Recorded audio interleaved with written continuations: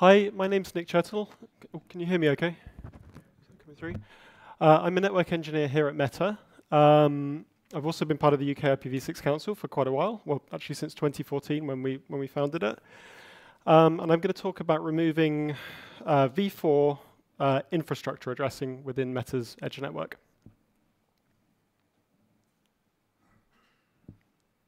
Here we go. So in terms of agenda, I'm going to spend a little bit of time just providing an introduction, what our networks look like, what our motivation was for doing this work. Then I'll talk about the approach, how we did it, and probably the largest section, some of the lessons we learned along the way, and I'll be sure to leave a little bit of time at the end for some Q&A.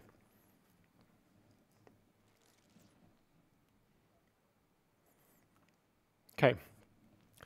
So in terms of the networks we run, we've essentially got four main networks. First I'll talk about is the data center networks. So if you think about these large data centers we have deployed around the world, these are full of thousands and thousands of racks, all interconnected with a big internal network.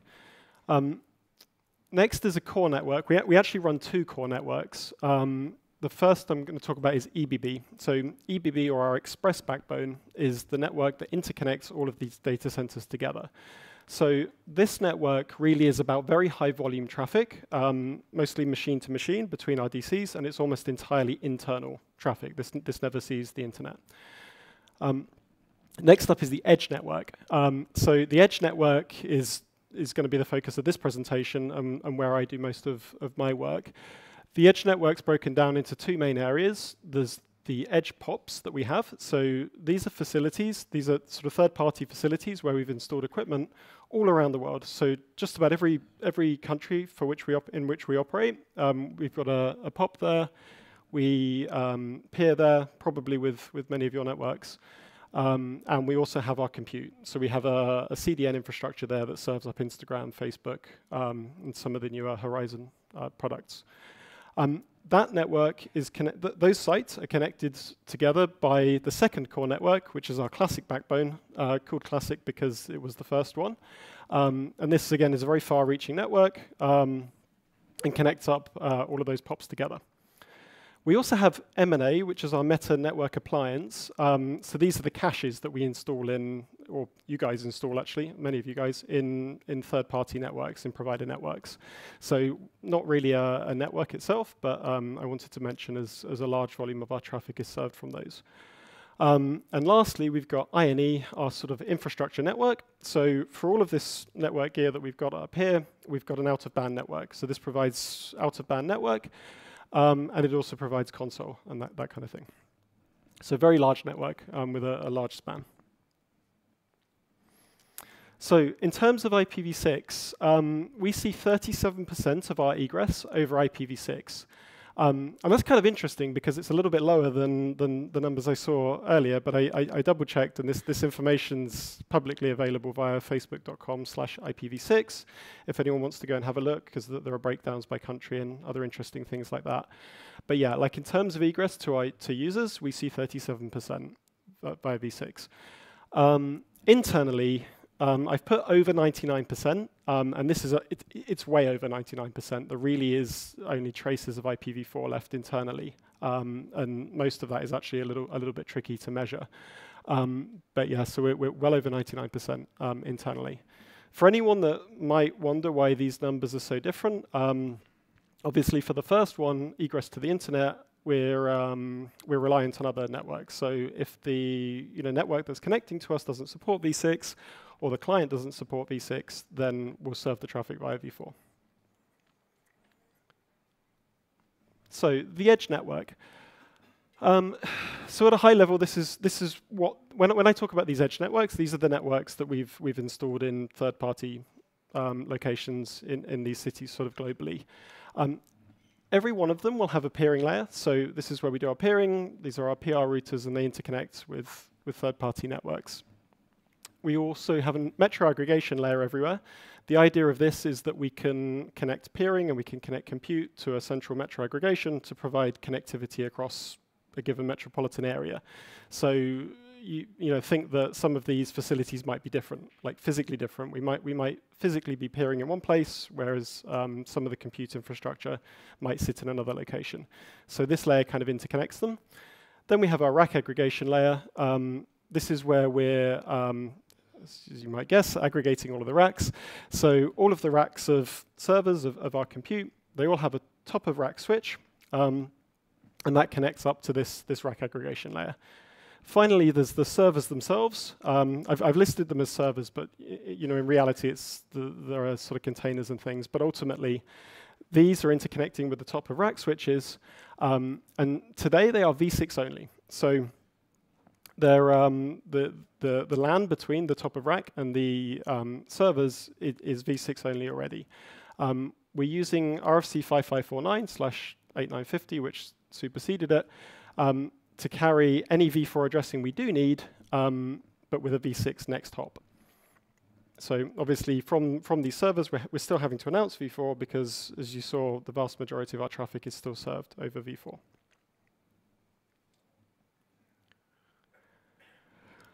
So at this point, a good question to ask is why do we want to do anything more, right? Internally, we're well over 99%. v6. Externally, everything is fully enabled. Anyone that wants content via v6 can get it. Do we really need to do anything more with this? So I wanted to just take a moment to cover the motivation for why we care about this. The first item really is about simplification. As you saw in that previous diagram, we had a lot of dual stack, so that's a lot of interfaces with both address families configured. And having to deal with that is extra overhead. I mean, it's not a huge overhead, but it's extra overhead. And at our scale, we generally, pretty much all our interactions with the network devices is through software. It's through automation. So if we want to make changes or adjust things, every single time we've got to consider v4 and we've got to consider v6. The next one is scale. For a long time, our networks already, the edge network's already exhausted what we can realistically do with v4, with having to deal with duplicate addressing and other things like that that are just causing scale headaches. And finally, and possibly the biggest one actually, is the planning overhead of all of this. Because if we want to use v4 in the network, this is a valuable and finite resource that is planned and forecasted. So wherever we're using it, there's an overhead in making sure we understand what the utilization is going to be, looking years out into the future. So what did we do?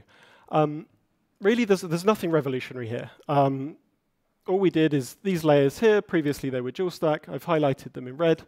The plan is remove the v4 addresses, shut down the v4 BGP sessions, remove the addresses, and carry the any v4 VIPs and virtual IP addresses that we do need to communicate to the internet via the v6 BGP sessions. So again, this is RFC 5549/8950. These are v4 routes, but with a v6 next hop.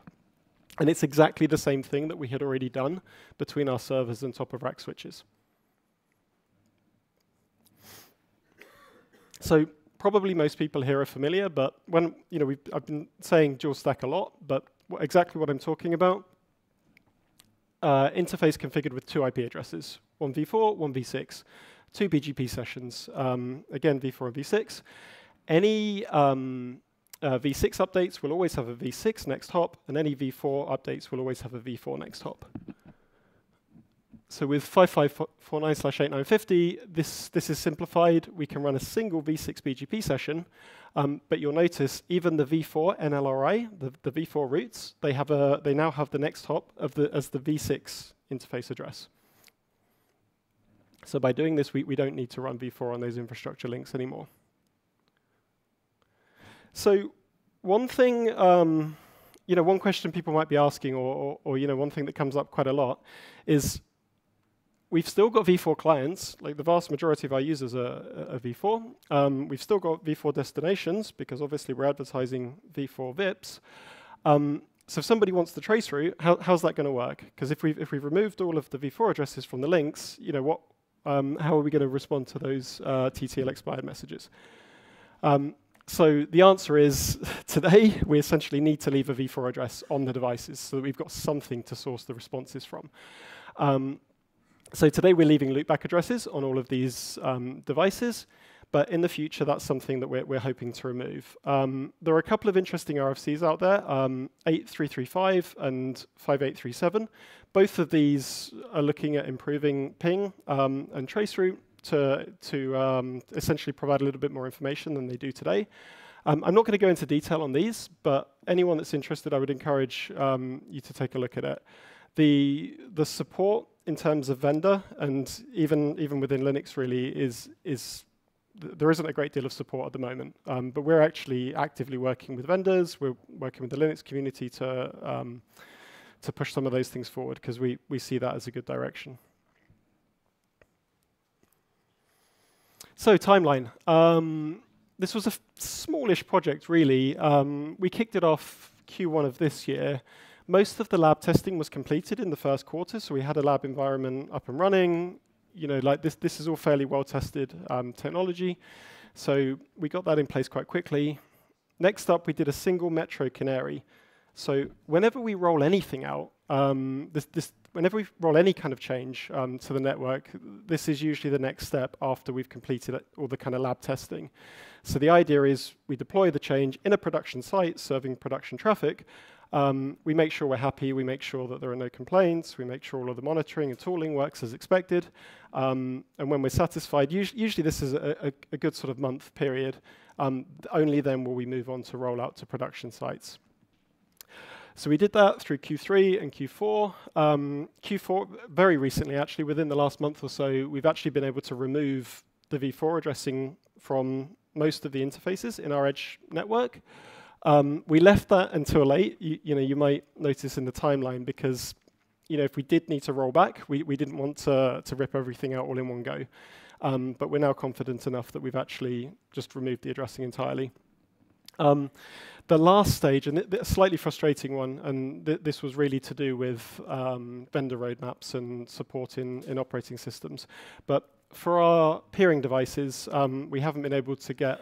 We're still waiting on a software release to allow us to enable 5549 between that and the aggregation layer.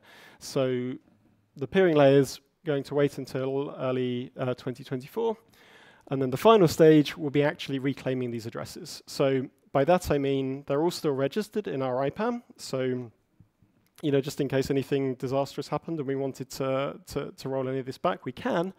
But we're hoping by early next year we'll actually be able to free those up. So what did we learn along the way?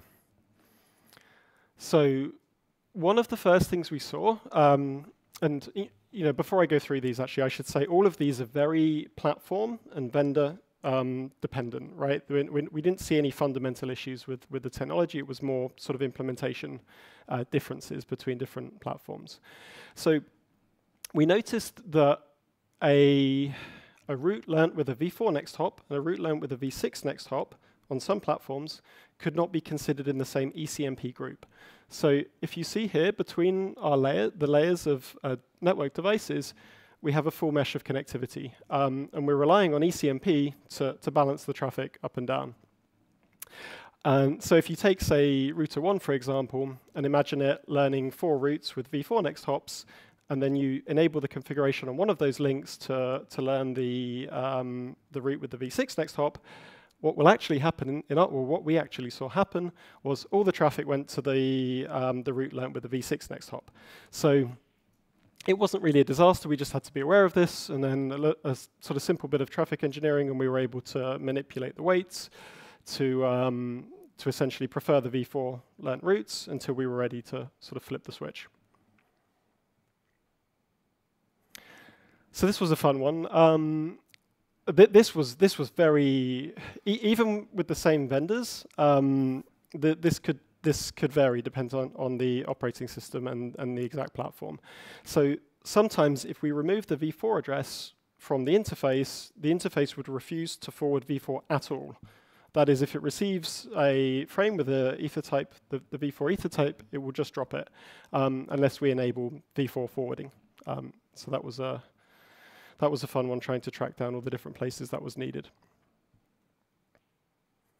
Another very similar sort of niggling problem was that the interface counters were not implemented consistently. So we've got v4 traffic, we've got v6 traffic. We want to be able to run these counters independently and track them. Almost, we had all kinds of different combinations. An interesting one was, I think one platform we could see total packets in and out. We could see IPv6 packets in and out, but nothing for v4. So we sort of had to derive the v4 traffic sort of in the back end.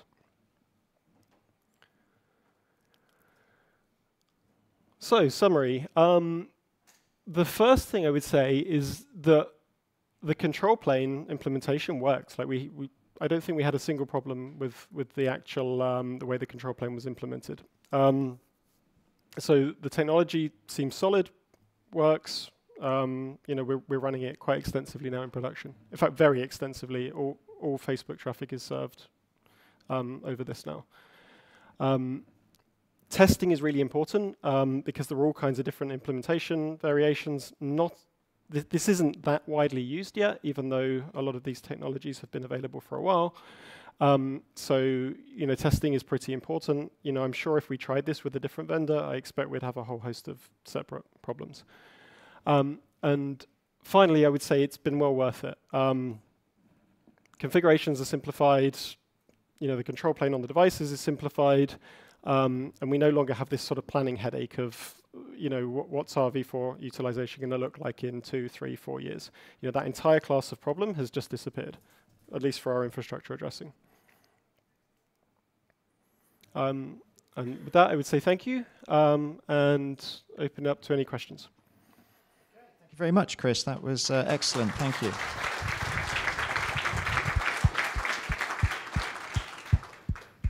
So I see a question down the front. Do you want to try your I've got it here. Skills? Okay.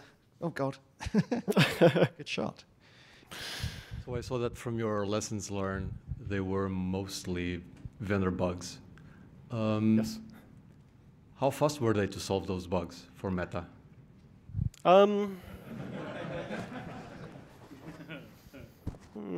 So some of them were bugs that we could work around with their existing. So like, the ECMP one, I would consider that a bug, but we were able to work around that with some BGP policy. So in those cases, it was a case of, we can deal with it.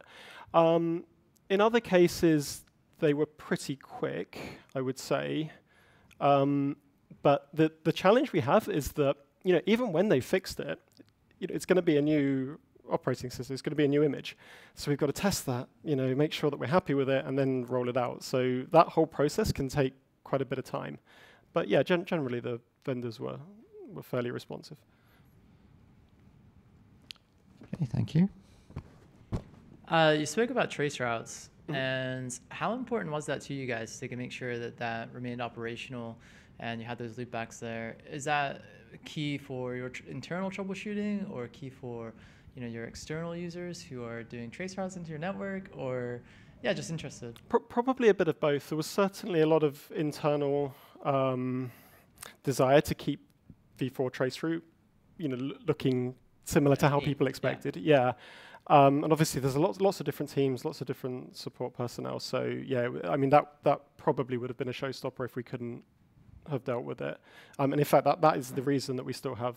I mean, the main reason we still have any v4 on those devices. Cool. Thanks. Thanks. Okay, thank you. No other questions at the moment. You talked about the reclaiming of v4. Just roughly, can you indicate how much you are able to reclaim as a result of this? Maybe as a proportion of your total address space rather than a specific number? I can't really talk about any specific numbers. I can tell you we've been able to reclaim all of the addressing we were using in all of our edge networks. Okay. But yeah, I can't say specifics. I thought it was. I'd have a go. But it's significant. Okay, are there any other questions for Nick? If not, thank you very much again, Nick. Thank you.